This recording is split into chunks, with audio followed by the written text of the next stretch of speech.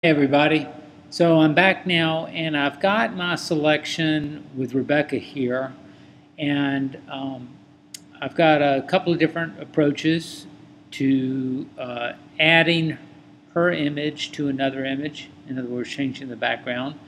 Um, so first let me start off with this. After I've got my selection made, one way to do this would be to select the Move tool up here and simply grab on Rebecca and drag her into the other image.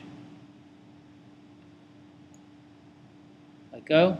Rebecca appears in the other image, and I can move her around and such. Now, that's one way to do it. I'm going to back up. Another way to do it is simply hit copy or Control C, Command C, and then go over to this image, and now I'm going to go to Edit and Paste, or I could just get Command V. Again, it's doing the same thing. Now, I want to point out here, once you get this another image into the image you want to combine with, have your Move tool selected and you can move it around, position it where you want it to. I can also use, while I've got that Move tool selected, I can use my arrow keys if I want to make some fine-tune adjustments to that. Okay? Now, if you notice, the layer with Rebecca here does not have a layer mask. I can go into here and go to Layer, down to Layer Mask, and go Reveal All. And now what it's going to do is going to give me a layer mask. Now, I might find this useful if I wanted to fine-tune it after I've got it in this image, and maybe I'm noticing that that hair up there on the top right looks a little funny. I can go in here with my brush. Sorry, make sure I've got black selected. Go in my brush, make sure my mask is highlighted, not like that, but like that. And I can go in here with my brush, and I can paint in here a little bit. And I can kind of feather that in a little bit better if I wanted to.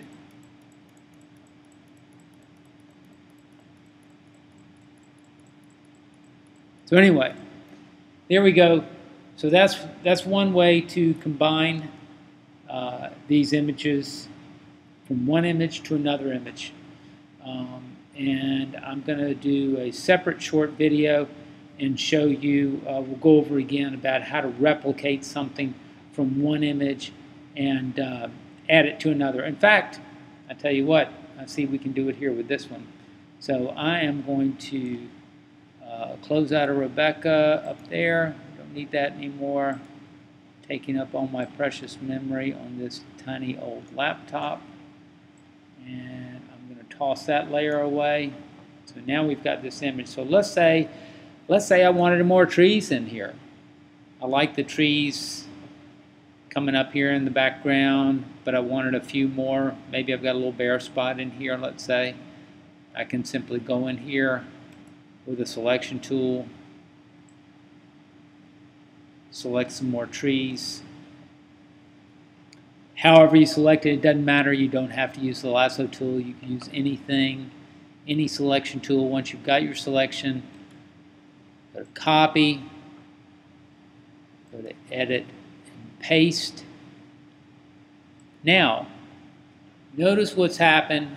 Our image has not changed at all. It looks exactly the same, but I've got a new layer over here. Well, that new layer is what I've just pasted onto it. It's laying exactly on the place where I copied it from. So I'm going to go over my Move tool, and now you'll see I'll be able to move it. And I've got some more trees in here now. I can move it over. I like where it is, but I've got this real sharp edge that I've created all around here, all along this new selection. So just like I did before with Rebecca, I'm going to go in here, go to Layer, Layer Mask, Reveal All. Again, I've got to make sure that this layer is selected, otherwise the layer mask wouldn't appear there. It would appear down in my background layer. Make sure it's highlighted. Brush color set, foreground color set to black. Select my brush, and I'm going to go in here and I'm going to feather out. I'm going to go ahead and set it up to 100%. And I'm going to kind of blend this in a little bit.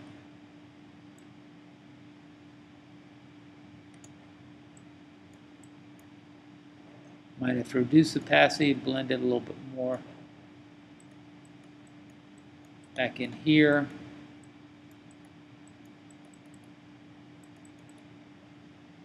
Doesn't look too bad.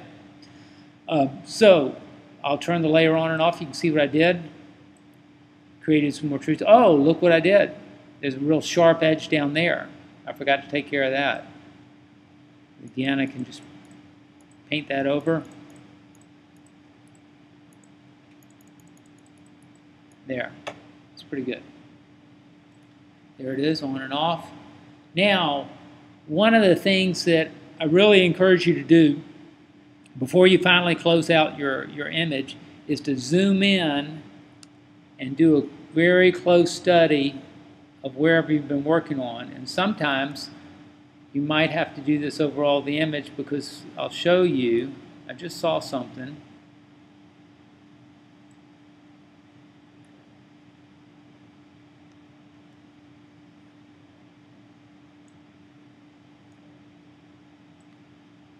See it right there? See that sharp edge? So I didn't notice it before, but now all of a sudden when I zoom in I can see that. So I've got to do a little bit more painting. I'm going to go in there. I'm going to blend that in a little bit better. Get rid of that edge. So there we are. Just a tip. Make sure to zoom in at the end and check for the little artifacts that you might have created accidentally. That's it. Good luck with the assignment. Please give me a call or email me if you have any questions, and I'll see you next week. Thanks.